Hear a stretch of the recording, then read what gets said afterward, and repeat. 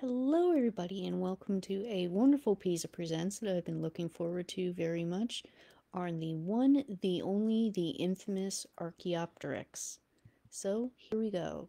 Southern Germany of 150 million years ago, just to set the scene here, folks. Now, if you can picture, what is today's Germany is mostly covered by a warm water, very shallow sea. So, because it's warm and shallow, you have a lot of small islands populated by various reefs with lots of corals and sponges. Now, because of this, it tended to isolate that region from the surrounding ocean and the outside environment. So, it kind of protected everything that was inside and allowed these various species of flora and fauna to flourish. Various ones here, and oh, there looks like one. Oh, and there's another one right there. I guess they're still around there. Now, except in the water, where environmental changes caused anoxia, lack of oxygen, and salinity conditions so extreme few creatures could live in its waters. Now, anything that died and fell into this water was quickly buried by soft muds. Now, that reduced the chances for any remaining bacteria in the water, so it was buried pretty quickly. Now, this is part of the region today. You can see the limestone there on the side. Obviously, the warm, shallow sea, yeah, that ain't there anymore. But what you can still see are the remnants of it, the limestone. Now, this view from over the top is, well, it's seen from the air, obviously, as, well, perhaps a bird would have done. Question is, maybe, what kind of bird? Well, we'll get into that.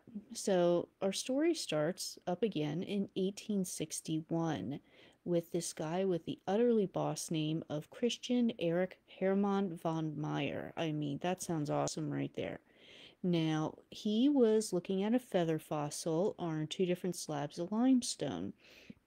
This feather was from a particular portion of the Solnhofen Community Quarry, which the location is inaccessible today, so sorry folks, we cannot do a field trip. Now, he's looking at this fossil and he's like, some of these features, it looks like it's a modern bird, but then these parts over here, it doesn't look like a modern bird. So he wound up contacting the editor of a local mineralogy journal and trying to convince him that this was a very unique new fossil, a new species. Now, he was pointing to similarities with a specimen nearby, one that's known as the London specimen today, and then eventually he actually did name the fossil Archaeopteryx. That particular feather was the one that he was talking about. Now, there is some argument today as to whether or not that feather is still actually an Archaeopteryx or if it was from a separate species, but all the same, that was the feather that started it all. Now, it, well, confused a lot of people, obviously.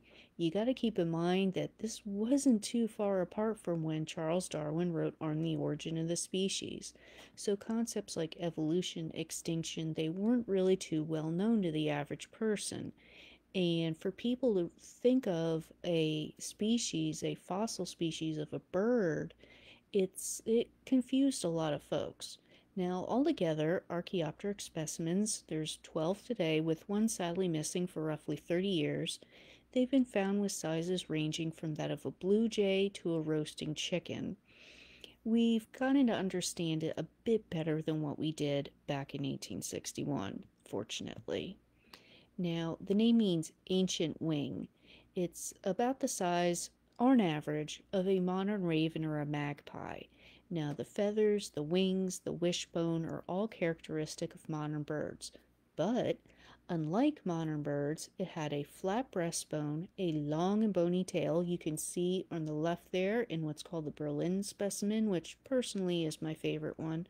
I just love it because it looks like it's doing a little dance, like it's doing a Kermit flail. It's got a full set of teeth and 3 fingers with sharp claws. So, yay! Now, this is a close-up of the Solnhofen limestone. Was Archaeopteryx ever able to see it while in flight? Well, we may really never be able to know that for sure. Now, were feathers keeping warm or were they for flight?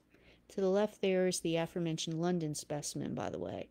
Now, Archaeopteryx having feathers and other key features actually point to its being warm-blooded.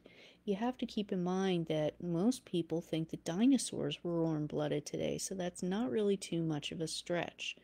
Now, like today's birds as well. Now, also, too, they've been able to tell from pigments that these feathers were black, with the darker colors being towards the tips or the ends of the feathers. Like that specimen right there. So now, the arrangement and structure of these feathers and wings indicate that Archaeopteryx could fly, but it probably didn't fly like modern birds. Now, it had many skeletal and other structures akin to non-avian dinosaurs. So, in other words, the mechanics probably weren't really established yet. Because of the structure and functions of the bones would only allow for flight over short distances. So no real strenuous flying like this fella is pictured right here going over huge vast forests probably. Now, was it a bird or a dinosaur? Now, the answer may surprise you. Overall, the consensus is that Archaeopteryx was actually a dinosaur. It was not the first bird because most likely it wasn't a bird. The amount of features that it has, if you could say divide things into bird and dinosaur camp features, yes, dinosaurs are technically birds, but still, if you could divide these features, it has more dinosaur features than it does proper avian features.